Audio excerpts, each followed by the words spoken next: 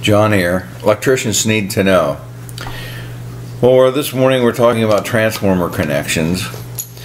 If you have to set a large transformer, there's always the issue of primary disconnect, where it's going to go, if it's fusible or not, secondary disconnect, where is it going to go, how much room do we have, or maybe you put in a transformer with a fusible disconnect in the primary side and ran the wires directly on the secondary side into the bus of a distribution panel. Okay, so, and you're sitting here worried about it, and you've been worried about it for 5 years. Well, I understand that. There's a way to protect that secondary side without having to hang a big fusible disconnect on the wall and run pipe and go through all that motion. It's quick and easy.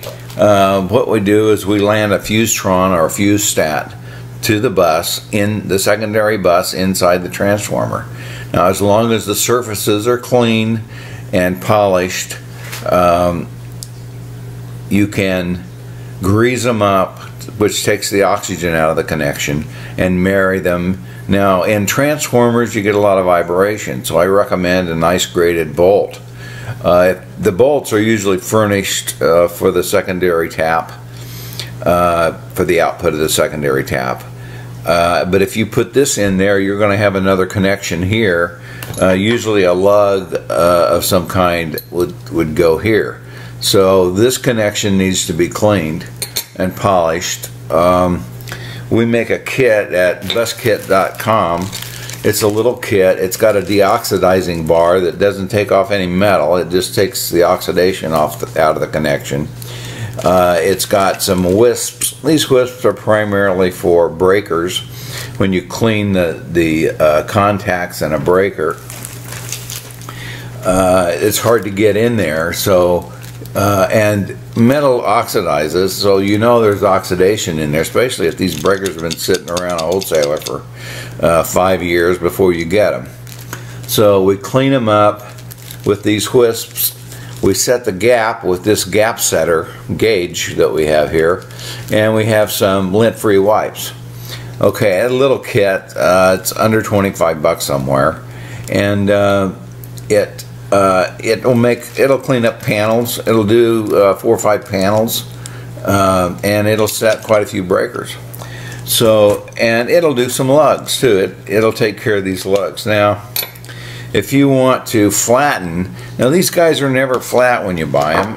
These lugs, they're oxidized. This came right out of the box. It's discolored. You can tell it was punched out, so it's not flat. It looks it looks like it's flat, but it's really far from flat. If you would marry these guys, you would get about 30 to 37% surface conductivity. The rest of it's oxygen or holes. It's amazing. So we sell a little flat at buskit.com. It's a little flat. It's all it is. And some appropriate paper that goes on the flat, and then we polish these things up, and this is what we get. We get a nice polished surface. It's a flat polished surface. Now you can tell by looking at this really close, it's somewhere around 50%, maybe a little bit more, 55 or 60, if you do a really good job. But that's as good as you're going to get, even on a flat. So when you marry both surfaces together, you're only going to get maybe 60%. So what you need to do is you need to put this connection together with a bolt.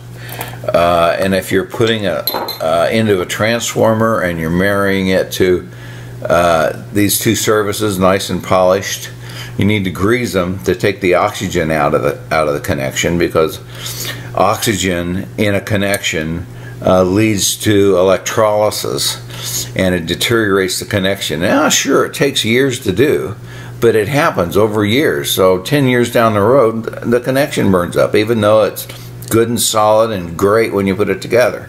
So take the grease, grease each end, take the oxygen out of that connection. So and use a graded bolt. Now we do sell graded bolts because as an amusement ride inspector, and I worked for Disney for 23 years as a manager over their maintenance, and I worked for the state of California for 3 or 4 years as a inspector, and I went out as an independent inspector all over the world: Indonesia, Hong Kong, Florida, Hawaii, all over the place. I did everybody. Disney, Six Flags, Legoland.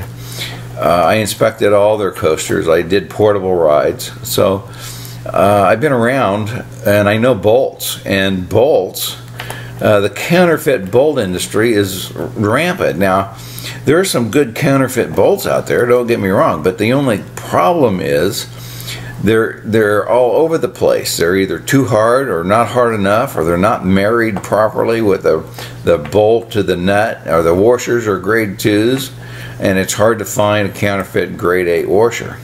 So, that being said, we sell a little bolt kit. We sell a little bag of bolts. They're actually, there's instructions in them to set the clamp. So when you marry this up and set the clamp, it's going to stay there for a very, very long time, and you're not going to have to worry about it. This is how many times as an electrician went out and found the connections in their wiring burned up. I've done that hundreds and hundreds of times, and it's time that we elevated those up to getting rid of all the problems we have with connections. Okay, that's the way to marry a fuse to a transformer and a lug to an output. So thanks for watching.